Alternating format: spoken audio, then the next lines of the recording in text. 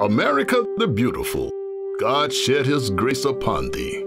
From sea to mighty sea, rugged mountains, plentiful prairies, and bountiful forests have provided every means of sustenance and inspiration for hundreds of years. Hymns of our forefathers proclaiming her beauty also tells the story of great sacrifices, land where our fathers died, land of the pilgrim's pride.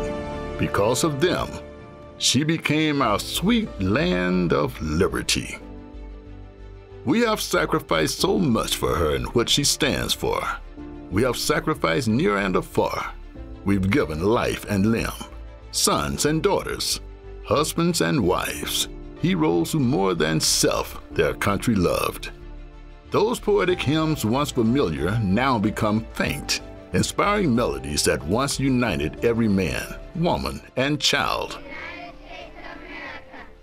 Behind the bright stars and bold stripes of Old Glory have seemingly been forgotten. How did we get here? When the red and white and starry blue has been freedom's shield of hope here and abroad, draping the heroes who gave all and stirring the pride of those left to continue onward, we must willfully and forever stand beside her. Our young people today have thankfully escaped the experience of war and its lessons. Those of us who have not forgotten know we are fewer and fewer by the day. We feel an almost unbearable combination of hurt, failure, and hopelessness.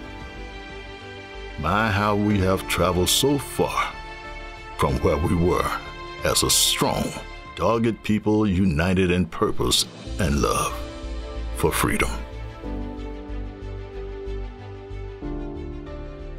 Have we the people forgotten?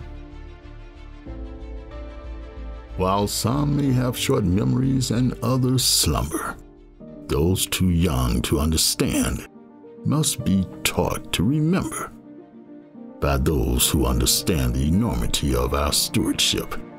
We must teach to honor. We must teach to preserve. We must teach to inspire. We must teach to prevent the horrors of the past from being revisited upon our youth. We must hold the line.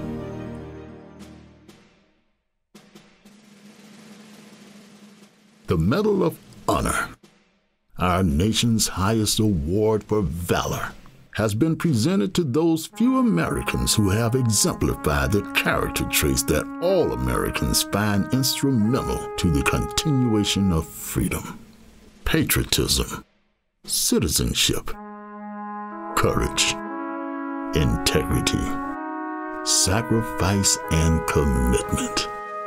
These noble qualities are both timeless and universal. They are within the reach of every boy, girl, man, and woman who endeavors to be part of something bigger than themselves. Ordinary men like Charles H. Coolidge, who at the age of 20 enlisted to serve the country he loved, traveling thousands of miles to an unfamiliar land where his brave actions saved the lives of his soldiers and citizens. Coolidge, like many soldiers, traveled through war-torn villages and towns. Soldiers would often share their food rations with hungry children and villagers, as Coolidge humbly did. Some 40 years after the war, he returned to that countryside in France, where he didn't meet a hungry boy, but the man that he had fed. Kindness transcends all things. A small sacrifice, a simple act of generosity, changes a man forever.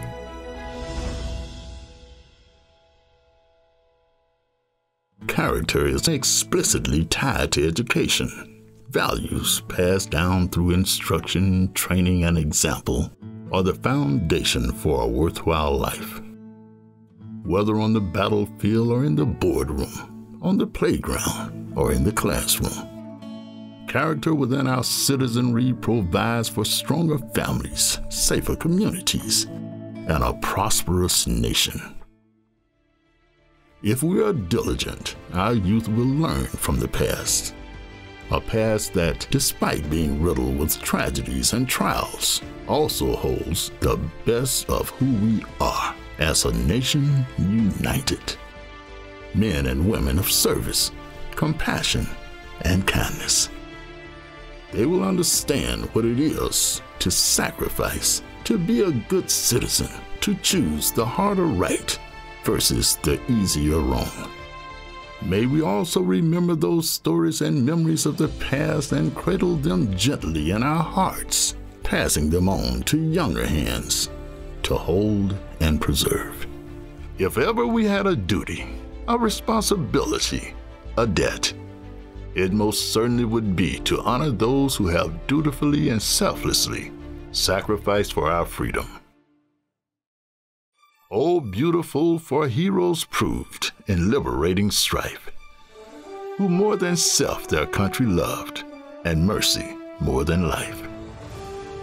Let us embrace a renewed sense of purpose and not be dissuaded for what we know to be true, that America is a melting pot, inclusive of every race, color, and creed, united and free. Our future depends on you, and it depends on me. God bless America, our home sweet home.